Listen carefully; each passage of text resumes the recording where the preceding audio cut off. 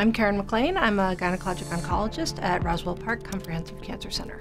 Cervical cancer is generally diagnosed following biopsies of the cervix and then usually some sort of additional, what we call an excisional procedure, where a portion of the cervix is removed to determine how much cancer is there. In cervical cancer, if someone has really early disease that's only confined to the cervix, sometimes we can just remove that disease and they can keep their uterus and their tubes and ovaries and therefore preserve their fertility.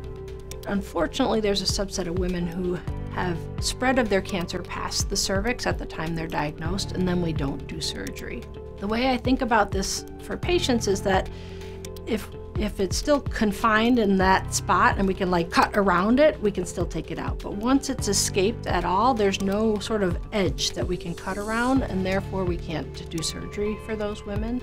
In patients who aren't candidates for surgery because of the amount of disease in the cervical area, they get radiation with a low dose of chemotherapy, and that's generally for about 6 weeks of treatment. If they have cancer spread to far away places like their lungs or their lymph nodes like up in their neck, then those women would start with chemotherapy. Cervical cancer is really an immune-related disease with the HPV or human papillomavirus.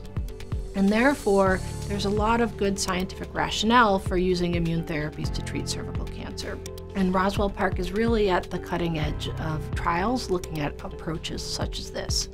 Right now, we have a trial open using lymphocytes that are taken from the patient, sort of charged up to attack the cancer and then given back to the patient to fight their cancer. And we will continue to have trials such as this, helpfully to define new treatment approaches.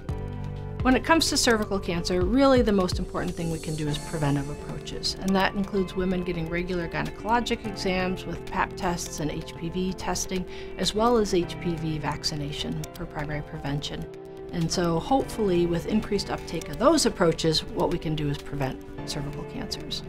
So one of the real strengths here at Roswell Park is the integrated approach to patient care, as far as the nurses, the APPs, the physicians, and I think Roswell is a really great size in that it offers all of these exceptional treatment options, but it's small enough that there's really clear communication between all of the provider groups. When younger women are thinking about cancer care and their fertility, it is very important that they see specialized experts that really focus on oncofertility so that all of the options are considered before they undergo their cancer care, before they have their surgery or before they start chemotherapy.